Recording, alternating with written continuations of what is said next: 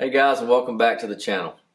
We recently made an Instagram post with a picture of a small splint that we like to use for a prolonged passive IP flexion stretch. We got great response out of that, so we wanted to show you how to make that today.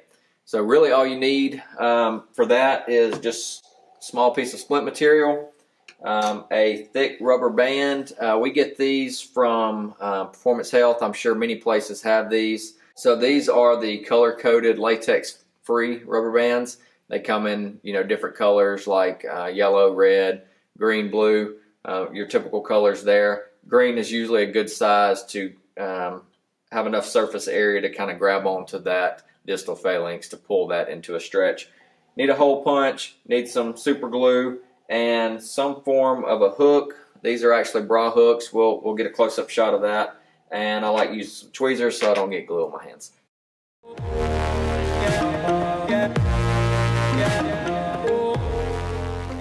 So, I'm going to throw this splint material in the splint pan, let that warm up for just a little bit.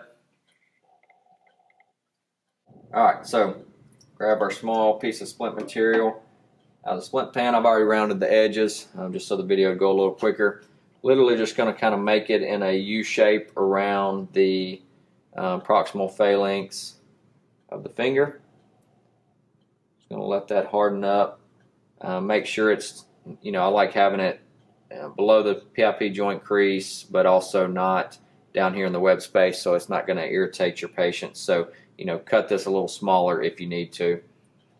After that hardens up, we'll go ahead and put our hooks on there and go from there.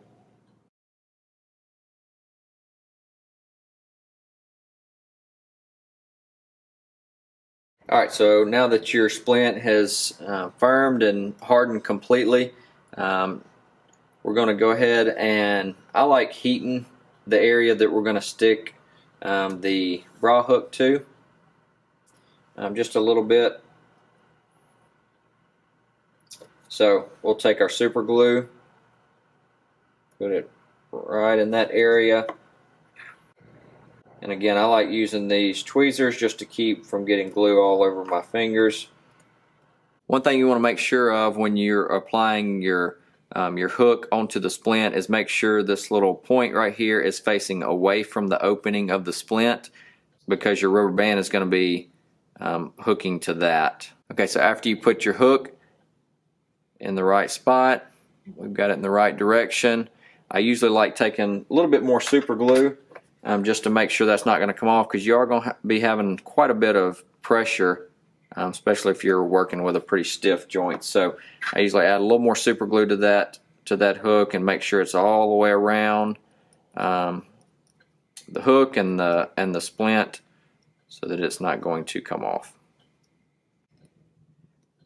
We have at times, if we were out of a hook in the clinic, we've just gotten a little creative and used a little piece of splint material or just created like a little hook of the splint right here, but we found that this usually just works best for us, so that's what we've stuck with.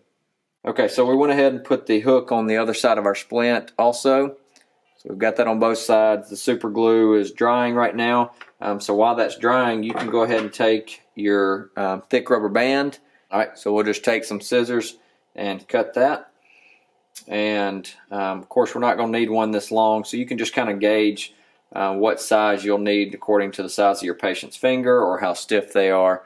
And another thing to note with this splint will not work with someone that has very limited DIP flexion, because you have to have the rubber band has to be able to get a good grasp on that to pull you into IP flexion. Alright, so after you have a small section of your rubber band, go ahead and grab your hole punch, and we're going to start punching holes in the rubber band. So, make sure you don't start at the very end of it, just because you want a little extra piece here. Get that in closer so you can see that. So again, don't start near the tip, because you want a little bit of extra rubber band there to apply some good stretch to that. I'm actually going to go a little bigger on the hole just so it'll fit around our hooks a little better.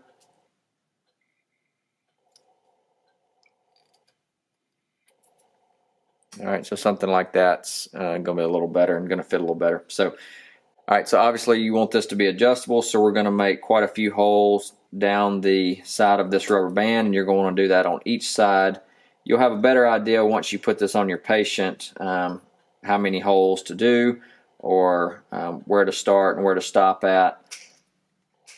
All right, so got our last hole on the opposite side. So now we've got something that looks kind of like this. So it will be adjustable for your patient on each side. So as soon as your hooks and your super glue have completely dried and stuck on there, then you can apply this to your patient and go ahead and teach them how to use the splint at home.